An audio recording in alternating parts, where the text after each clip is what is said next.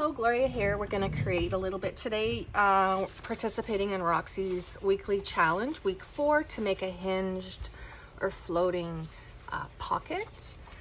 I kind of was playing around first to kind of see where I was going with my 12 by 12 papers. So I got two hinged little pockets and like a tag perhaps out of one sheet. So I'm just going to double check what I measured these at to fit into my journal. So I'm cutting my paper at 9 by 8, and then that way I have a narrow enough pocket that will be almost 4 inches to go into a journal. So I could probably go a little bit bigger, so maybe I'll do this one at 10 by 9 just to see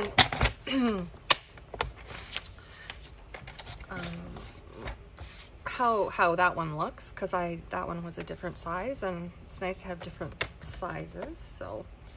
So I said 10 inches by 9 inches.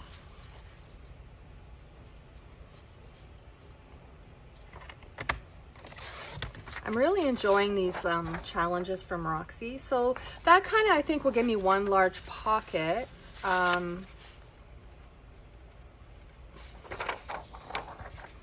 I just want to see something here. So this is the 10-inch side. So yeah, so that's the side I want. Yep, that works good. So I'm going to do that one that size. I'm going to do this one. I'm going to do this one the 9 by 8.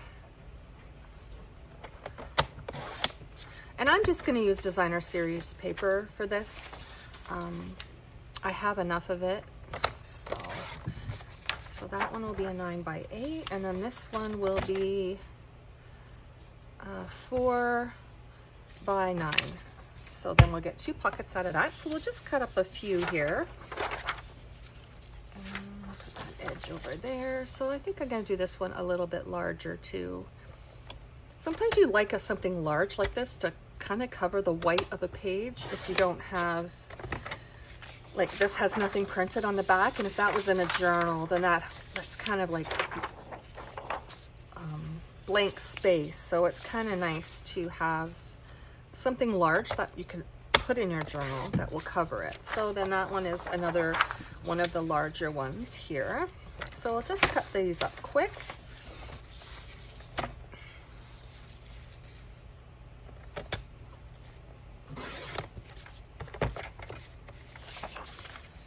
By 9. These are cheaper designer series paper that I had just picked up wherever. It's not like a real thick cardstock. I'm gonna do this one a 10 by 9 too. Actually, no, I'm gonna do this one 10 by 8 1/4. And then I can get a little one out of it too. And this one I'll do it at, oh, let's just do 9 1/2.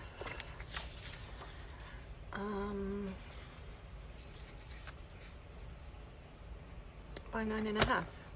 Let's see what that gives us.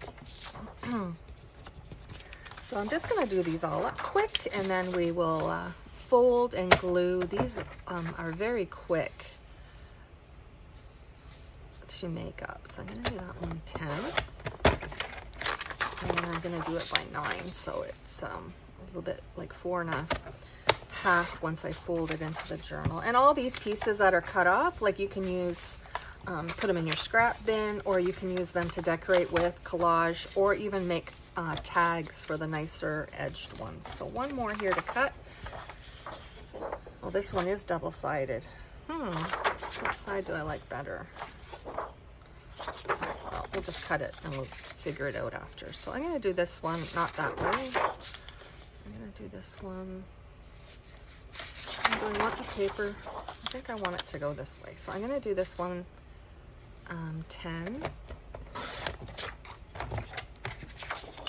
And I'm going to do it by 9. Actually 8 3/4.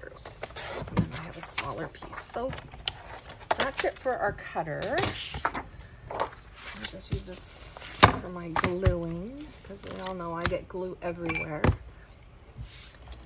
Okay, so Roxy just took them and randomly folded. So this is like the hinge. Now you could make it a very narrow hinge. So then let me get a piece of coffee dyed paper here. So when you would put this on your page, whichever side your hinge was on, this is directional paper, so this side is up. So then it would go on the inside of that, like that. So you could put a little notch here around the corners when you glue it down on the page, which you can see my folding is not very straight on that one. I'll have to fix it. And then this would swing open, and this would be glued down, and this would be a pocket. So we will do one to show you. And the same with this one. From the same paper, the hinge is on the same side, but I think this one I could flip it. And then the pocket would be on this side, and you could put it near the bottom or in the middle. And the same thing, we would just glue it here and here, and then when it would flip open, and you'd have a little pocket. And on this side you could do it as a tuck spot. Now you could also make a very narrow hinge, so it just hinged onto the paper, and you could put lace over it, a decorative edge, to cover that little flap.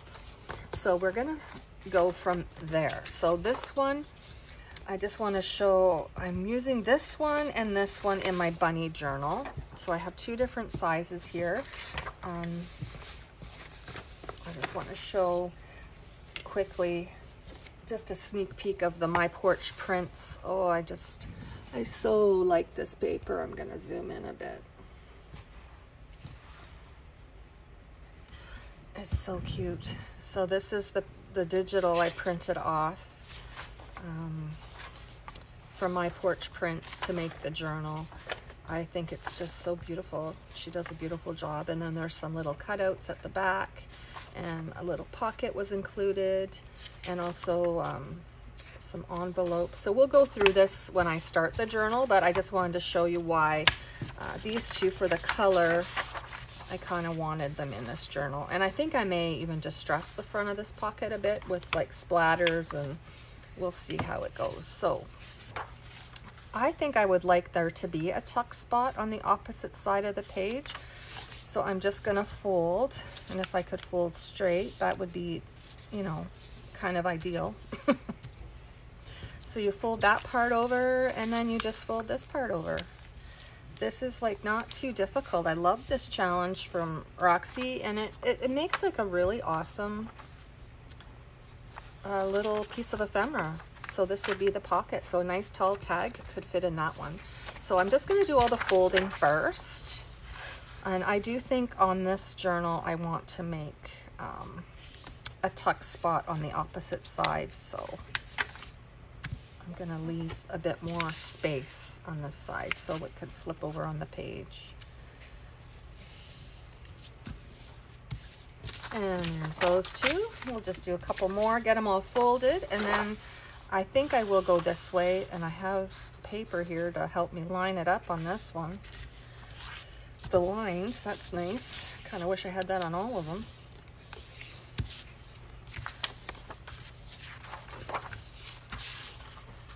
And I think this one I'm going to do like a narrower hinge, so it just fits on the other side of the page. And because it is decorative paper, even when it is on the opposite side of the page, it will look nice. So let's just fold that over. Still not 100% straight, but so there's one with a narrow hinge. So this one is too tall, so I'm probably gonna have to cut it down. I wasn't thinking. My papers are usually 8.5 by 11, but you can see here, see how that's a narrow hinge on the paper? And that looks quite nice, doesn't it? Like it's not like it's ugly. And then when you would flip over, you have this part here, and then you open it, and you can have a pocket. You could even put like you could even write on this with a black felt tip marker for journaling. So I think I'm gonna have to cut this down though to 8.5. I should have thought of that. Nothing should be taller than 8.5. So I'm gonna do it at 8. and 1/4 there. So that will fit a little bit nicer on the page. And the pocket's not going to exceed the page. But see how that covers a majority part, the majority of that paper, which is kind of nice if it was a white space. So anyway, we'll just keep folding here, get her done. So I can tell this one too is a little bit too tall, but I do sometimes make a taller journal. Like one of my woodland journals is quite tall, so.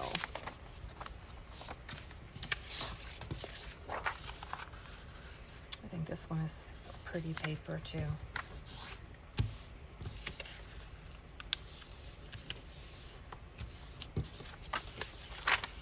And you can even do it with a smaller one to have a smaller pocket.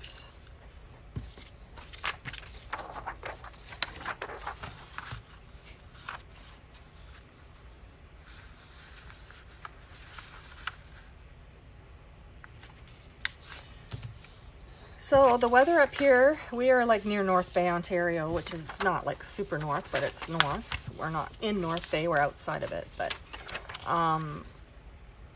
the forecast for today is extreme weather,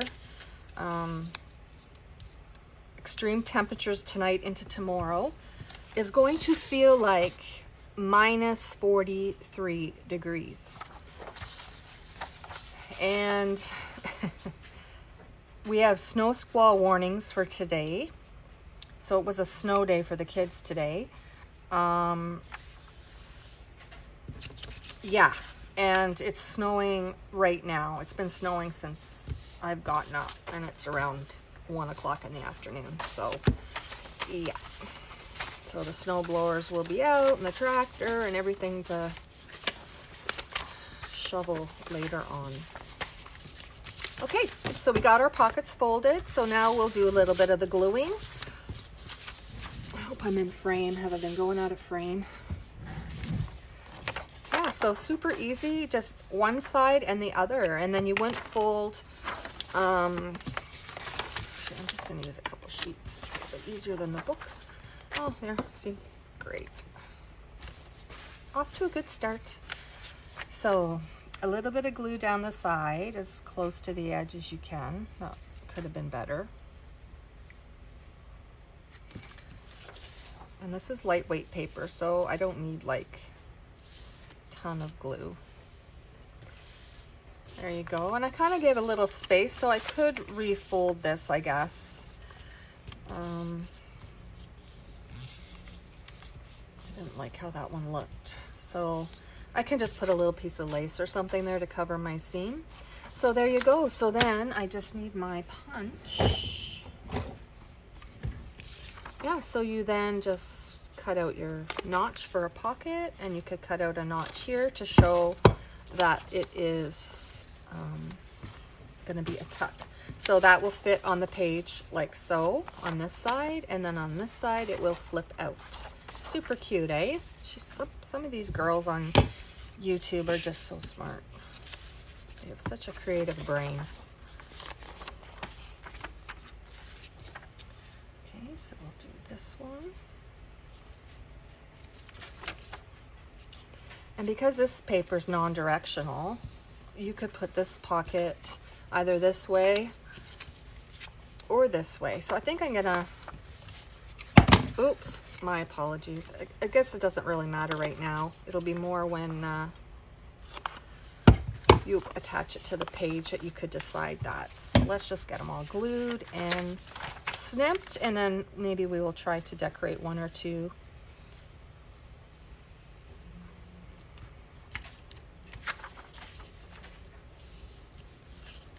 Roxy gives herself 40 minutes for this to make it a challenge.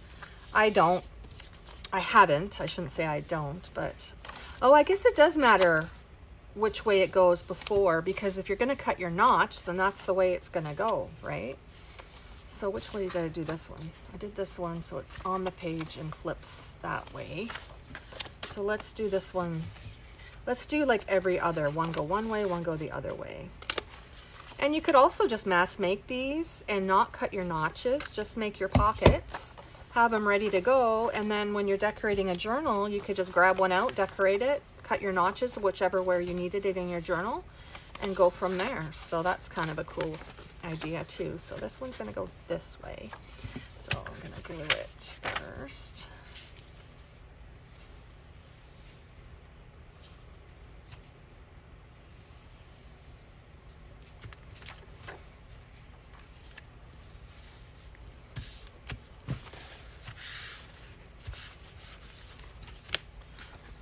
Very nice. It's a pretty paper too, isn't it? And I'm not going to put a notch here because this is just going to be like a hinge. So there we go. That one goes that way. So this one will go this way.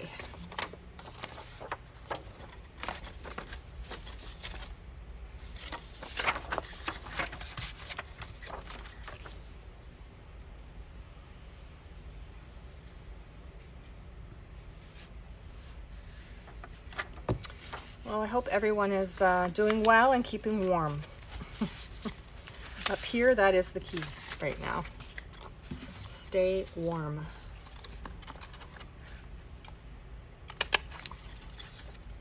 And I think this could be a little bit of a tuck, so we'll just put a small thumb hole. And I do believe this one's too tall.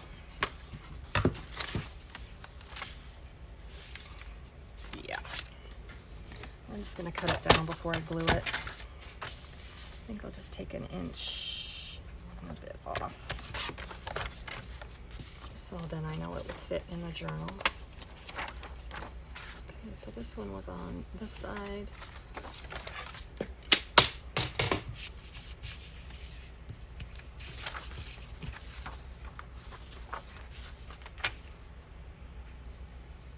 Am I even in camera, people? Yep.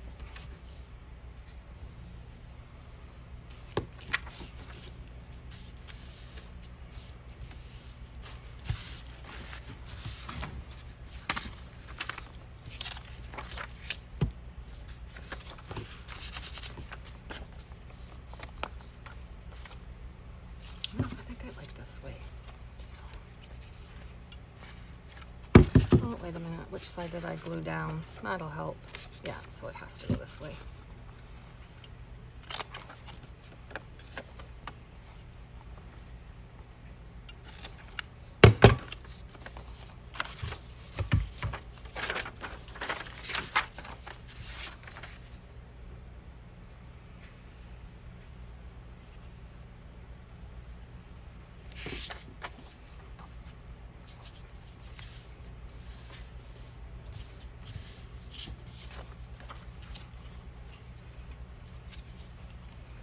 And I tried when I did this to pick kind of neutral papers. I know some of them are pink and green, but I tried to make like a neutral paper. So you can use it in any journal. I'm just checking the size. They're too tall. But you know what? This could go on a book page. See that? So I am going to leave a couple tall ones because I do include like music paper and book pages in my journal. And then you could even put this on a page that has a print on it, like an image, and then you can flip it open and see the image. You can add journaling space here if you even wanted. A lot of paper lends itself, even if it is a little on the darker side. If it's plain, you could just use a darker marker as they journal. So I think that one's kind of cute. And then I got these two little ones here, so we'll just do those up nice and quick. So maybe we'll put this one this way and I'll flip open that way. Sounds good. And I try to put the glue on the side that is away from the hinge, just in case, like if I put it here, I might not have, I didn't get the paper as close, and then you're gonna have glue there and no paper. And it's just a little tidbit of a hint that just save you wasting your glue and having to re-glue it. That one, and I'll do this one this way.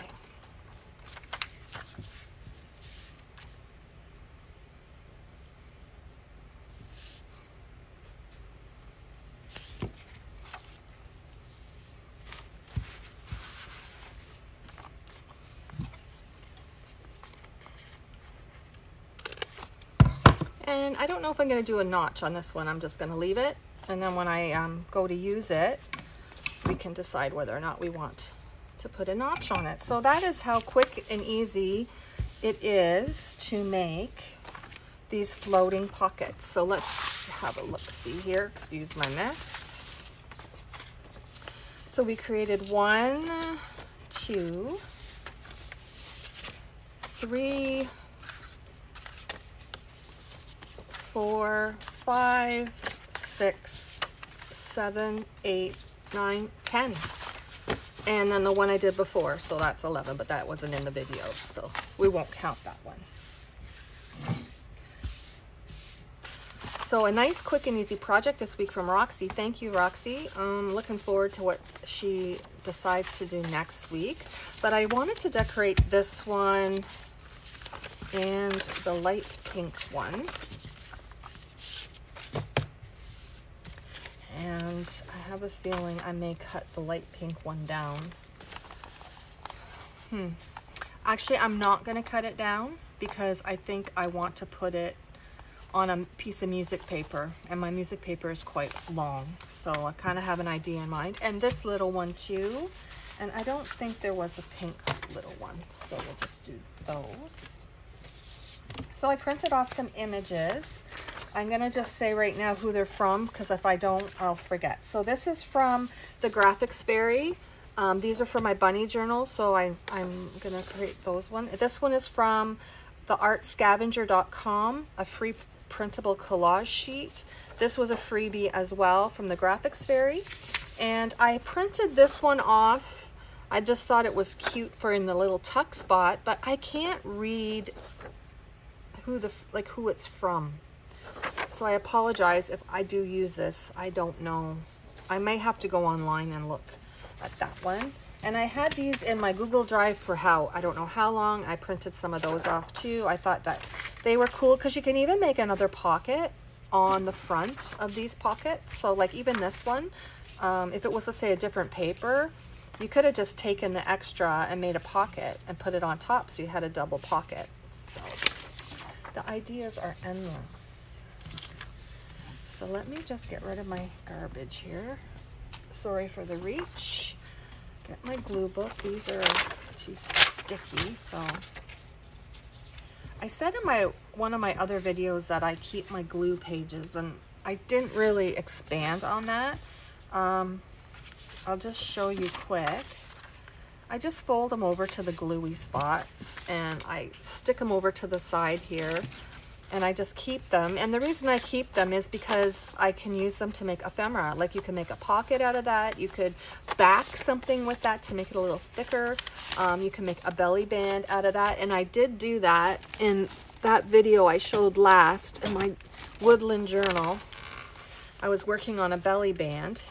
And on the back of this ribbon is book page, just to give it a little more strength, and I just popped the glue up. I think I might use score tape on this because it's a shiny magazine page, but that is what I kind of do with my book pages that I keep. And I learned this on YouTube. It's not something that my big creative mind, which it isn't.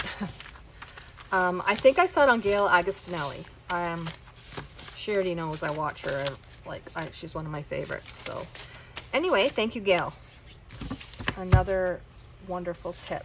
So even with some of these cut-offs, like this one, we could make another pocket onto a pocket. And you could do it on the inside of the flip, or I could even do it here.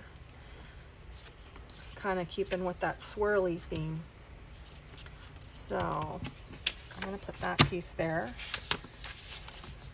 And I don't think I did have a piece of this too.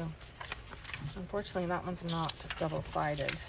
But like on this one, that is, so if you use double-sided paper, see, you could do that. Now, doesn't that look nice? See? So I will do that with that. I will stick it in the pocket. So the pieces are with each one. Oh, that one even has another piece, So if you couldn't finish it right away, you could just store it and you got your pieces there. When you go to create, you have everything you need. So let's get back to what we were doing.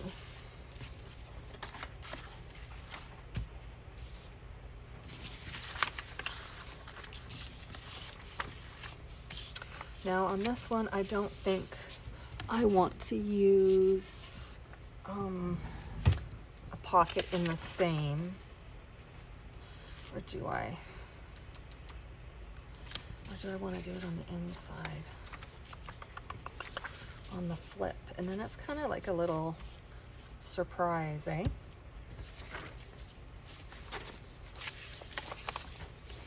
I'll use one of these bunnies.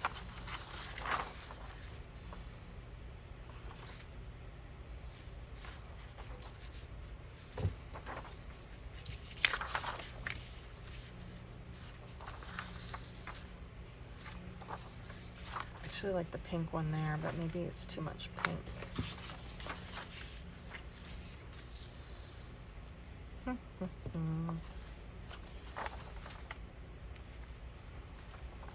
Sorry, I'm just thinking. Anyway, we're gonna cut out the pink one and the one with the top three. How about we just do that? Mind you, they're all pink. So I'm gonna speed this up a little bit and play some music as I cut these out and decorate. And if I need to stop and say something, I will. Okay, just so I'm not boring you. Oh, I do like that one for over there.